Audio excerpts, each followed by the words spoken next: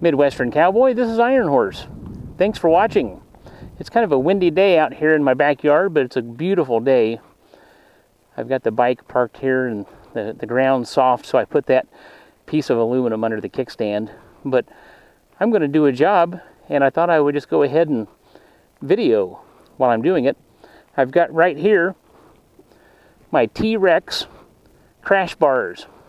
T-Rex Racing crash bars. And I'm going to do an installation video, and I thought I would just show you how to do it. I've never seen any videos out there, so I've got my instructions here. Has some nice detailed information. It looks like it's pretty easy to do, but who needs instructions? And it looks like all the tools that I need are right here. 2 Allen wrenches and a 17mm end wrench, Loctite, and then the hardware that came with the T-Rex crash bars. So, well, let's get started. So we start by removing this engine bolt. This nut came off with it, and there's the bolt.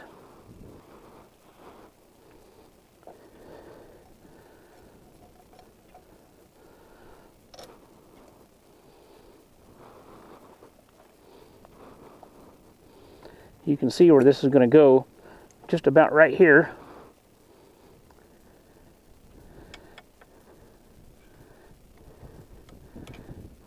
Ah, there's a cable in the way here.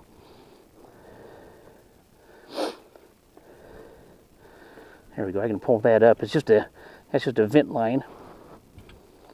So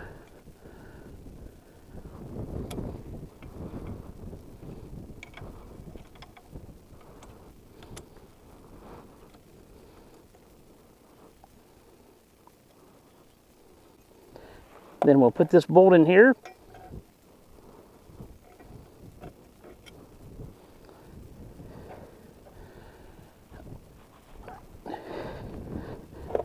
And you have to do this by feel.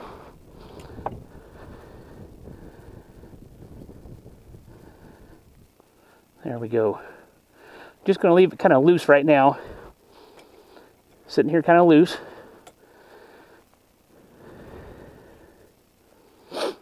Okay, we'll take this bolt out because that's going to need to connect here to the other side. So there we go. It's on, but it's on loose. Now we'll try this side. Again, first thing we do is we take this bolt out, this engine bolt, right here. If you do this carefully, you won't scratch any paint or anything like that.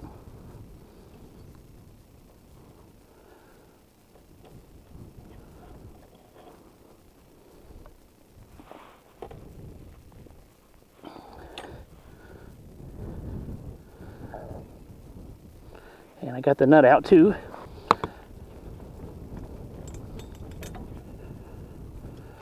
First thing you got to do is get that right there. See that lined up there? This is lined up, the bolt's in, and we'll put this backing plate bracket on. There we go. That's better. Now I can sit and relax while I'm trying to do this. And I could just loosen this one up a bit, just so that there's some play. There she's going. How about that?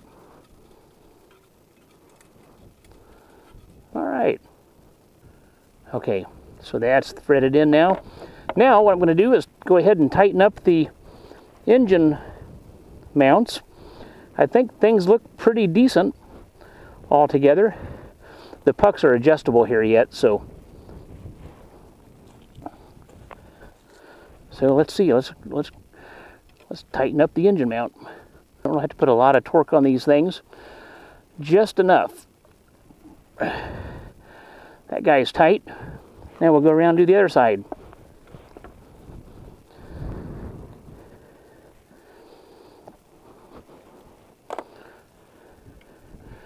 This one here is going to be tougher to put a wrench on because it's buried in there a lot deeper.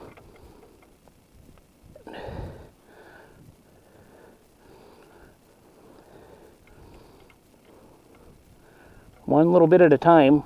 Good and confident in this setup. It is solid, it's rigid. That's good.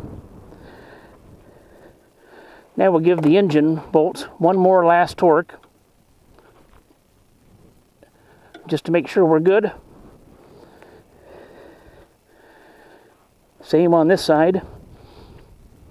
If I can get down there to it. Ah, yeah, that's good. Wow, good and rigid. Not really a bad job at all. Don't forget your Loctite. I did do that. You put Loctite on so that they'll hold together. Now the next thing you do is you take a look at your pucks. Now these pucks are really nice. I like them. You can see it's got Versys 650 cut into it. And you can get these in different colors. I chose the black one, just since it kind of matches the blacked out part of this motorcycle. And like I said, there's just a set screw in the bottom of it. You just screw it on.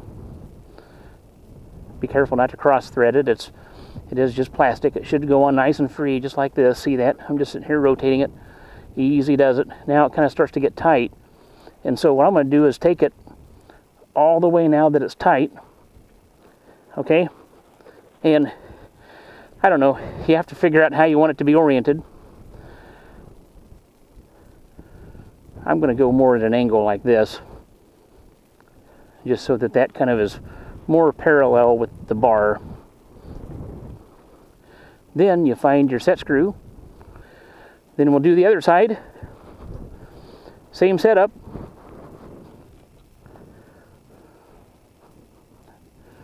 It's already just about tight right there.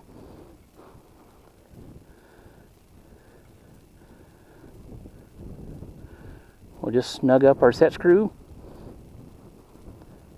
And she's snug.